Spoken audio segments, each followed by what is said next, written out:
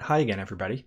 I had good response from the last video I did about comparing audio and video quality from different devices, so I thought I'd continue the theme. If you didn't watch it, let me summarize. Get an okay camera, your video quality is probably fine. Get a light, that'll help more than a better camera, and get a good microphone. If you can, I think the good microphone is worth it. I think if you watched that previous video, you heard it.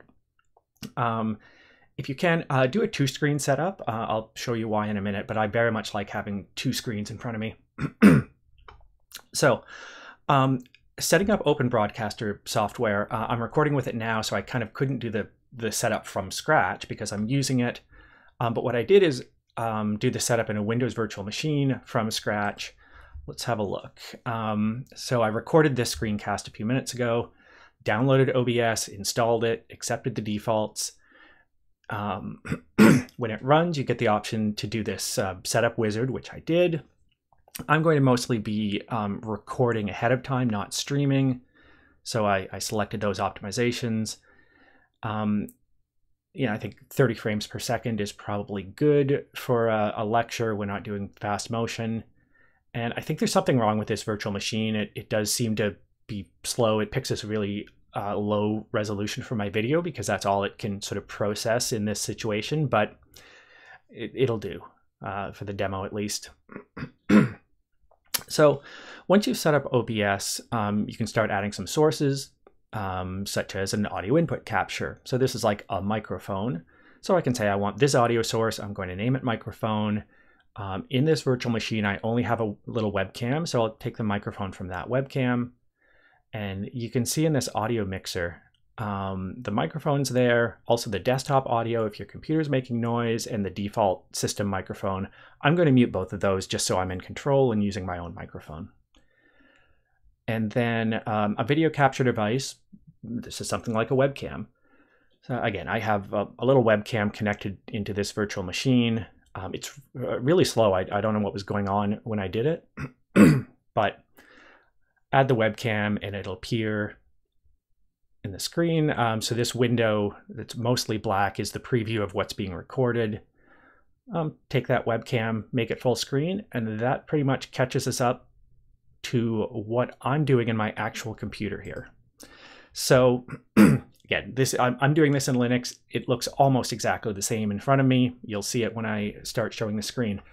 In fact, one thing I did realize was I didn't turn on the screen capture in that video, and I can't show you the screen capture until I turn it on. So I'm just going to do that.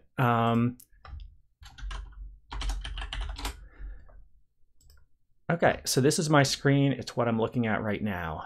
Let me just, I know it's just visually weird to see that video in the video. So I'm going to do that. I think that's okay. All I just did was add a screen capture, and I said yes. So now we're looking at my screen. We have, well, I had another video source. That was the video that I just captured in Windows. I'm just going to get that out of the way. And I have my webcam that's now behind. It's behind the screen. So I can move it up on top. That's not where I want it. So I can do something. Sorry, it's hard to show everything at once here. Okay. I'm going to just reset this so it's at the default spot up in the corner. There we go. And now I can move myself wherever I want to be. Probably for a lecture, I mostly want this kind of configuration. Mostly the computer screen out here and a little bit of me down here in the corner, which I guess as you see it must be sort of down in this part of the screen. And well, that's the basics, right? So I've got my sources there. I've got the basic layout. Now, if I kind of draw the focus over here to this scene, this layout that is the screen is here. I'm down in the corner. You can hear me on the microphone is called a scene. And so this one is something like, I don't know, it's mostly the screen, right? So I would usually have something like, a web browser with my slides on it, or PowerPoint with slides on it, or something like that. I want students to be able to see me, but not mostly the screen. And usually when I'm doing that, I would take this window and I would drag it over to my other monitor. So I would have this on the screen, and I would have the OBS window kind of over here out of the view of the students, but I can still keep an eye on it, right? I can still see over there that, you know, what the layout is. I can check the audio level in this little monitor if I want. Which again, I think having a second screen is super handy for this, even if it's, you know, old, low resolution, bad color or whatever. But in these scenes, this is where things get kind of interesting. So, you know, there might be a point where this little image of myself is covering something. So I'm going to duplicate that scene, call it screen only, and just turn off the webcam. So now I can switch between these two things, and I get either this view or this view of the world. Or maybe I'm making a point. I want a little bit of my slides, but I want more of me. Somehow I think the thing I'm saying right now is more important, and I want that much of the screen to be taken up with me. And I can switch between those layouts depending what, you know, how I want to kind of move the student's attention. Or maybe, you know, if you are just sort of having a talk, maybe you don't want the screen there, you know, so you could completely turn off the screen capture. Wait, I have to show it to you this way. In the webcam, you can then go to the transform and do this. See, I'm in the wrong spot. Pardon me. Go to the webcam and set the transform fit to screen so it takes up the whole screen. Turn off the screen capture behind it, and then I have this other view that is just me and the camera. And I can now, you know, at a click, have this window in the other screen and flip between these as I need to. You know, I've given them reasonable names. I can kind of quickly look over, you know what, maybe I want to reorder them. I'm going to reorder them in like increasing amounts of me on the screen. There, I think I could very quickly deal with this now. And at this point, I mean, I could have other stuff, right? I mean, I have a web camera and a screen and a microphone, but if I wanted to, you know, I've had people say, well, what about my whiteboard? I miss a whiteboard from my classroom. Well, I have, you know, I have a second little webcam here. It's a cheap little Logitech webcam, you know, what cost $30 or $40. I'm going to add it. So let's see, I'm going to duplicate, I don't know, it probably doesn't matter. I'm going to create a new scene and I'm going to add that as kind of my own personal document camera. So it's a new video capture device. I'm going to optimistically call it document camera and select this one. Yeah, there we go. So now you're seeing this. So I'll add that source to this scene. Let's see, I don't need the screen capture. I'll make that document camera. I'll do transform, make it full fit to the screen. Put myself on top. So now, again, if I could take this camera, you know, somehow mount it on, you know, on a bookshelf or something, point it in the right direction, maybe point it at your actual whiteboard if you have one somewhere that's appropriate, maybe just point it down at a piece of paper, whatever. But then you have this situation where you can, you know, do the demo, write something, whatever it is you need to do. Maybe what you need to do is have a second camera that's pointing out at your room. I don't know what you teach. If you want to stand up from the computer, do a little dance, whatever it is. Yeah, I mean, if you have a second camera, create a scene for it, and off you go. And you're one click away from getting there. This is a case where, by the way, I will point out again, something like Droid Cam for Android or Epic Cam for iOS. Let you take a phone and make it work like a webcam, or make it, fool your operating system into being a webcam. And well, again, you have a couple old phones in a drawer, you have a couple webcams. Other setup in here that I want to point out, for the audio setup, and I've done this in other videos too, but the filters for audio, and I did cheat a little bit here and have these ahead of time. I'm going to turn them off. Actually, let's get rid of both of these. Okay, so this is the bare audio coming from my Yeti microphone. It's a good microphone to start with, but there should be a little bit of noise. And that background noise, it's funny, you can't hear it until it's gone. And as soon as I turn on noise suppression,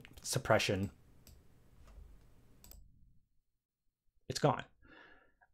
And the other thing I had done there, I find this microphone a little quiet. So I had turned myself up a few decibels, somewhere there. So that's what I had done before. A compressor, it takes the higher end of the audio and sort of doesn't let it be as loud. So it keeps those really loud pops from being quite as loud, I think. If there's an engineer listening, send me an email or something if I'm wrong. The other thing I've done in my own setup is I turned on a noise gate. So a noise gate is basically, if you kind of look at the sound meter here, if you're in a situation where, okay, maybe you don't have noise, but if there's a quiet part in your lecture, but there's, the kids are playing in the next room or something, there's going to be a little quiet sound kind of down in the -50 range. And the noise gate basically turns that off. So basically really quiet sounds get truncated down to 0. So again, if you're being quiet, there's a little background noise, it'll chop that away.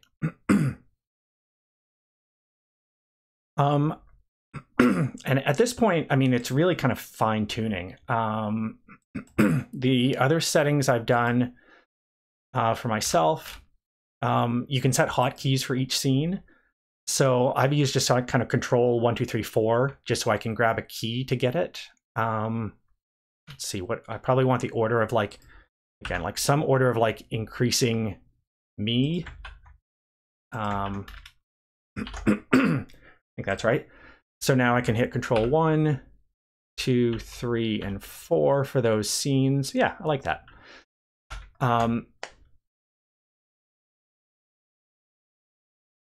And I did say in another video, one thing I wanted to point out here again, if you're live streaming, right? If you're going to stream this video to YouTube or Twitch using OBS, keep an eye on the bit rate, because you're reliant on your Shaw or TELUS home internet. They don't have good upload speeds. So you might have to fiddle with maybe the video size, maybe the video bit rate, just to get something that will actually kind of fit over the connection you have. Do some experiments, I think. Speaking of webcams,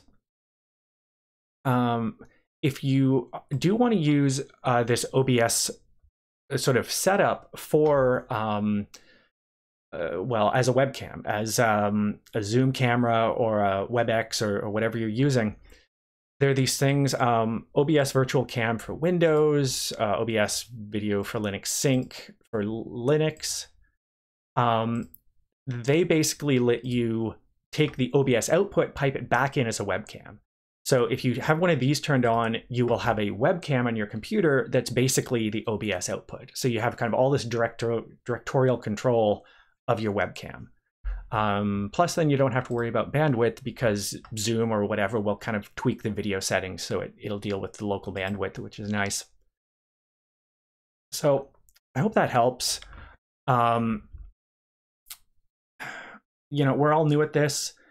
I think with, again, very little learning. I mean, I've been at this for less than 15 minutes now.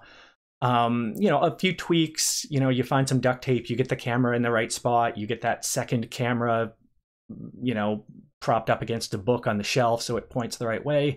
Get yourself a decent microphone, and I think we can do pretty good here. Getting decent audio, decent video isn't that hard, right? I mean, I'm not about to be a professional Twitch streamer or whatever, but that's fine. I don't want to be. I'm going to guess you don't either. You just want your lectures to be audible to the students, and you want to present the right material, and this gives you a way to do it. So good luck. Again, Open Broadcaster software. I've been loving it. It's great. It's perfectly what I want. There's more complexity that I'm not using, but that's fine. I don't go to those windows.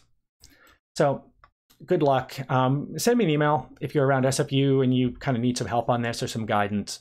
At least until the start of the semester, I probably have time to render some guidance. So good luck. Bye.